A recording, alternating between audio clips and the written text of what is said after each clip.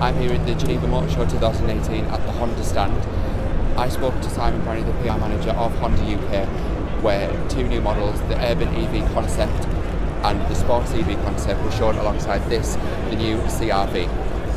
We launched this car at the Frankfurt Motor Show last year as a bit of a surprise, and it's gone down an absolute storm with everybody who's seen it. The media reaction has been so positive.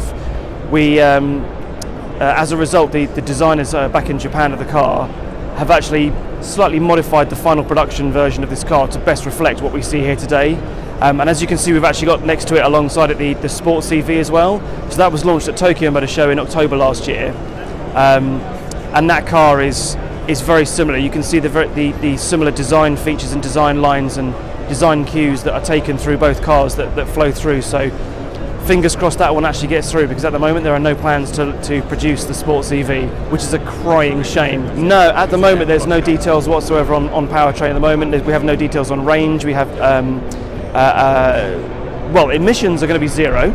I can tell you that. Today at the press conference, our Senior Vice President, Philip Ross, announced that order books will be open from early 2019, with the first customer deliveries coming through in late 2019.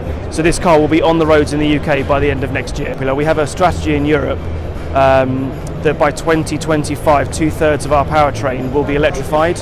So we are incredibly keen to make sure that that strategy and that objective is met.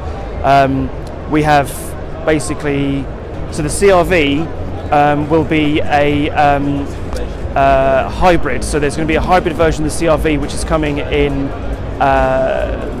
early 2019. So we've got the launch of the 1.5 petrol, which is coming in the summer, and then the hybrid vehicle will be launched in late 2018, with first customer deliveries arriving in early 2019. So at the moment this is the very first of its kind for us on this platform, but there are plans for this platform to be used for other various different EVs. At the moment those plans are to be confirmed.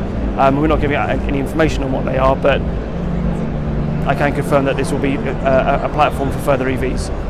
And is production confirmed for Japan? Is it Japan? It will be built in Japan, yes.